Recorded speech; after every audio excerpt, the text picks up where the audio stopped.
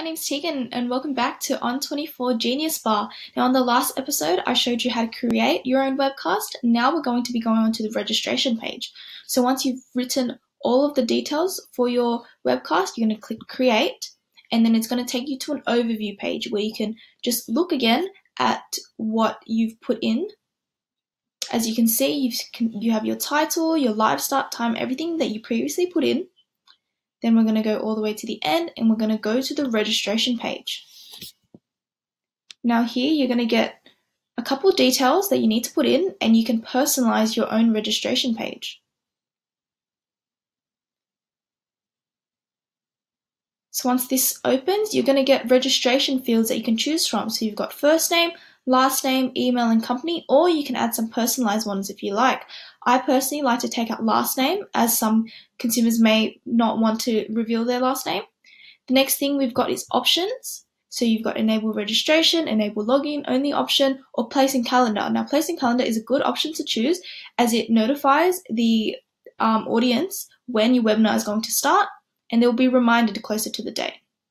Next, we've got security settings. Now these are optional and you can add in for extra security. And the last bit is customize audience URL. Now this is the link that you will be sharing to your audience through your social medias. So you can personalize an image, what they will see, or you can type in an abstract, anything you'd like, anything random, and then you will type in your vanity tag here, create URL, and that's what you will share to your social media platforms, and they will take you to the registration page. Now the next part is the banner. Now the banner will show up at the top of your registration page. This is a great way to not only decorate your registration page, but kind of summarize what your webinar is going to be about. The next part is page design. So you've got 4 options: carousel, 2-column, or 1-column. Anything you'd like, you can personalize that. The next bit is promotional summary editor and customize. That is customizing your page design. So writing in anything extras, putting any photos, anything you like, background style, text style, button style, all that. And you can choose to include overview of webcast, speaker bios, maybe if you want to include that, or include social sharing icons. And the last bit is the preview. So you can preview your registration page or your lobby page before you go live with it.